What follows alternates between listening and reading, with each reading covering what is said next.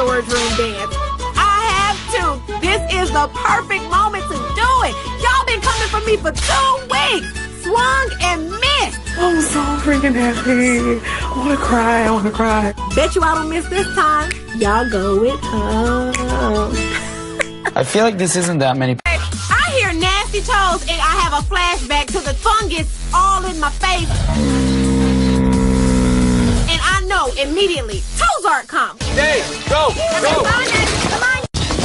I need to make sure that these nominations stay the same. Bridget or Frank cannot come off the block. So I'm looking, and it's not a dizzy damn dog in sight. His feel of Frank. Why don't you just bring him back up here? Just calm down that little temper of his. Yeah. Paul's blood is boiling. Everybody around me is freaking out. And on one hand, I understand it. We got Bridget and Frank on the block right where we want them. So the last thing you want to do is rock the boat. But on the other hand, I'm screaming on the inside like, Paul, call his ass out. I got your back. Frank, you tried your damnedest to use every salesman pitch you got in your pocket to get me put on the block and get me out of this house, and none of them worked. One swing at you, you on the block, and you might be going home on Thursday. Bye. That's okay, baby. Michelle is a super fan of Frank's. That was cute when he was the underdog. He is the damn devil in season 18. Girl, no, Frank is going home.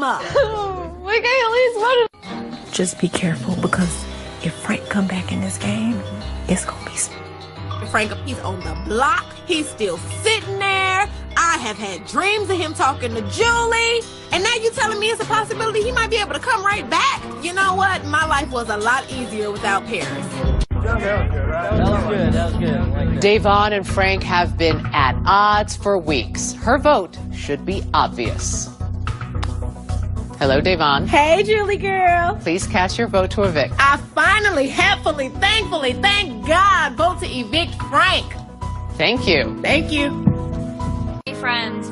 Frank the stankin' tank snake.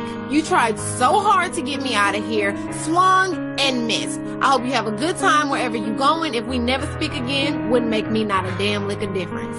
Bye.